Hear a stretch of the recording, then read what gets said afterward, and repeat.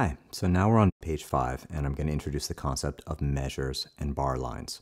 So if you look at this example on the top of page 5, it's blank. There's no music written there. Okay, I just wanted to show you the measures. This is a 4-measure example. Okay, so there's measure 1, 2, 3, and 4. Those measures are divided by bar lines. Okay, and that's the vertical line in between the measures. Okay, this will make more sense as we see a piece of music, but for now, understand what measures and bar lines are. Moving down the page, you'll see that different styles of notation and different music publishing houses, different composers, you're going to encounter different kinds of bar lines, but some things are universally accepted. One is that when you see the thick double bar at the end of the piece, that means the end. Okay? So if you don't see that in my book, if you don't see the thick double bar there, it means turn the page, it's going to keep going. The piece hasn't ended yet.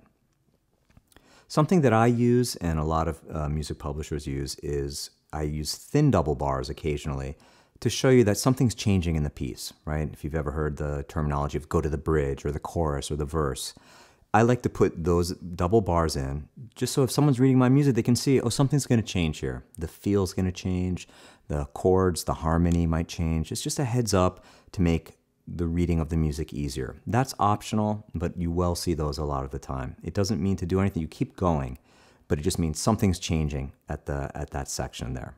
Moving down, you're going to encounter some music that has the left bar line filled in all the time. That's more of a pop or a jazz convention.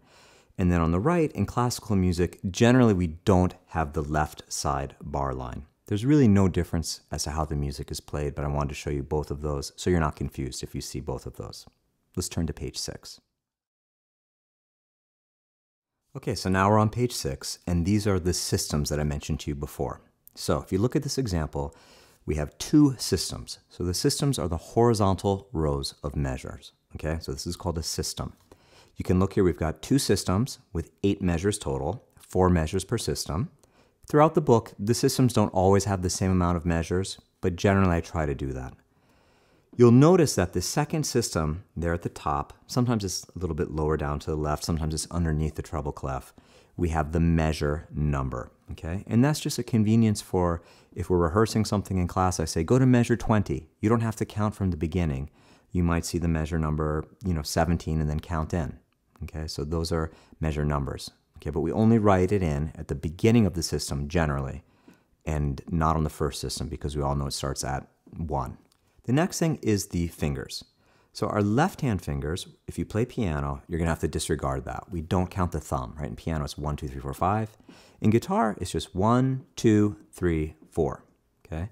The right hand, if you're playing with a pick, this doesn't really matter, but it's good to know anyway. Okay. For classical guitar around the world, it's P, I, M, A. And this is from the Spanish, pulgar, índice, medio, anular. Okay, so excuse my pronunciation if you're a native Spanish speaker.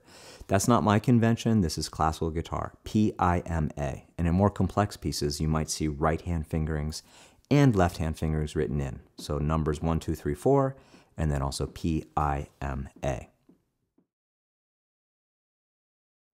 Now, you'll remember I said that we're not going to encounter much tablature in the book, but we will encounter it at times. So I do want you to know how this works. The first difference that you'll see that's huge is, first of all, we don't have the treble clef there, okay? And we have 6 lines, not 5 lines. So now this does refer specifically to the guitar. As I mentioned before, the treble clef could be for any treble clef instrument, and those lines do not represent the strings whatsoever, okay? Here, it literally does. And what this looks like, if you're looking at the tab, if you flip your guitar this way, this will line up literally with the tab. Okay, so the top line, if you look to the far right, the top line is E, B, G, D, A, E, coming from the top of the page towards the bottom. Okay, and that's going to be E, B, G, D, A, E. So if you get confused, just go like this. That's how it lines up with the book. Now the numbers refer to the frets. It's not your finger. It's not duration, doesn't tell you the note duration as I mentioned before. It's just the location of the note. So the first measure there, first string, 3rd fret.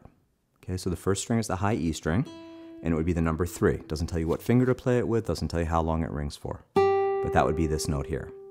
The second measure, there's a number 6 on the second line there. So that's the 6th fret on our B string.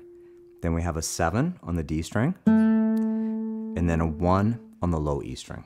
So you may want to review this page, page 6, when we encounter tab later in the book.